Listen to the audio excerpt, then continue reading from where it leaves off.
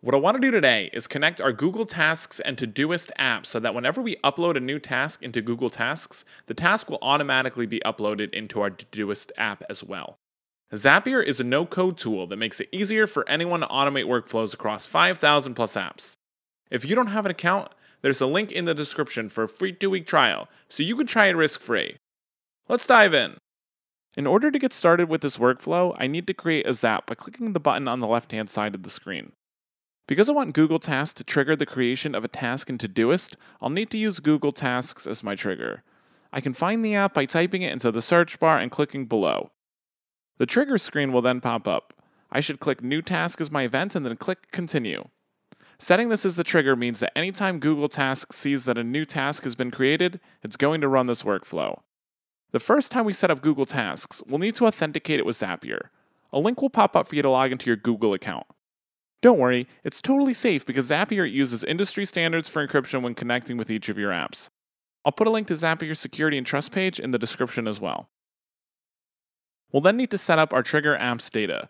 Select the task list you'd like to use for your Zap and click Continue. In order to finish setting up the trigger, we'll need to pull in some example data. To do that, click Test Trigger. You're all set with the first step. Click Continue and we can start creating our action. Type in Todoist in the search bar and select it on the drop-down menu.